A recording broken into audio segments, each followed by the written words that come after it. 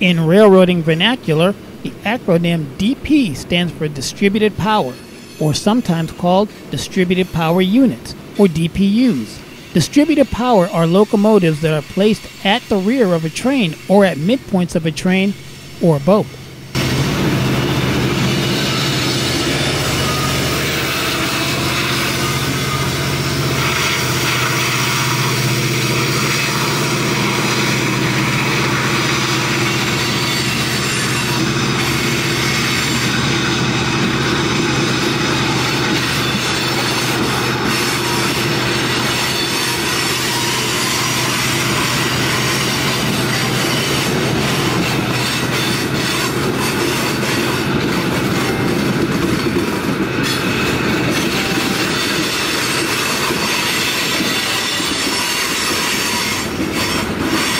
DPUs are typically used for super long trains, usually exceeding 10,000 feet, to prevent derailing and or exceeding the draw gear strength. Other benefits of DPUs are minimizing run-in and run-out of coupler slack throughout the train, as well as reduced draft forces along a train, which in turn reduces the lateral force between the wheel and rail on curves, thereby reducing fuel consumption and wear on various running gear components. Faster braking is another benefit of DPUs. When all of the brakes are at the front of a conventional train, it can take several seconds for pressure changes to spread to the rear. Under distributed power operation, the brakes are set at remote locomotives simultaneously with the command initiated on the lead locomotive, providing more uniform braking throughout the train. DPUs should not be confused with helper locomotives, which are added to help move heavy tonnage, usually over grades. And therein lies the difference between the two. Distributed power locomotives, or DPUs, is the actual head-end power needed to get the train's tonnage from point A to point B, albeit spread out through different parts of the train. Helper locomotives are extra locomotives that are needed to get the train and its head-end power, which sometimes includes the DPUs, over a specific portion of the railroad, usually an upgrade. In many ways, my fondest memories of CP's SD40s were not on the head ends of trains, but rather when they were tacked onto the rear of them, specifically the NS coal trains, like the 5905 shown here in 2004, easing off of the Luzerne-Susquehanna branch and tacking onto a northbound to push up and over the Clark Summit.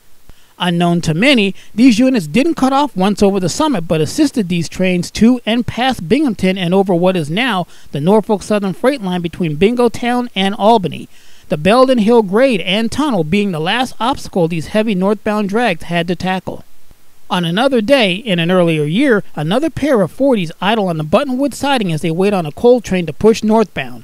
After the closing of the former Southern Railway's saluted grade in North Carolina, the maximum grade that's seen on U.S. railroad main lines today is about 2.2%, which, back in the steam days, would increase the locomotive's effort by a whopping 880%. With that as a comparison, as small as a 0.1% grade may seem, in those same steam engine days, it could increase the amount of locomotive power needed to go uphill by as much as 40% compared to that of level track.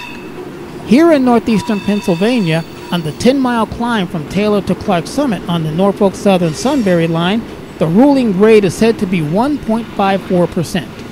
Once negotiating the grade at Clark Summit, the ruling grade of the Pennsylvania cutoff is 0.55% and, once again, back in the steam days, increased the locomotive power required by a whopping 220%. And now, with all of that locomotive technical knowledge as background, you can see what today's modern locomotives have to deal with. Helper operations in northeastern Pennsylvania go back for as long as trains have been moving coal and merchandise out of the area. There are 3 lines that have to climb their way out of the region: the Sunbury line north to Clark Summit, the former Lehigh Valley Mountain Cutoff south to Penobscot, and the former Erie-Lackawanna, nay Lackawanna, main line southeast through the Poconos. On milepost 692, aka Buttonwood Yard on the Sunbury line, the DMS siding, in addition to unloading salt and loading scrap metal, was used as a helper pocket in the 2000s when NS coal trains to Johnson City, New York and Bow, New Hampshire were a common sight on the line. Helper power usually consisted of 2 Canadian Pacific SD-40s of various types as shown here in 2003. This siding was also used for locals to duck out of the way of mainline trains, as was the case on another day when I caught some D&H and CP power sitting in the siding. Today, the siding no longer sees any rail service but is used to park maintenance of way machines and railroad-owned vehicles as shown by the new fence and the rocky road to the left. And trains, when they need a push to get over the line, have to struggle their way to Taylor if they make it that far at all, where the locals K81, K82, or K79's power will tack onto the rear and shove them up to Clark Summit.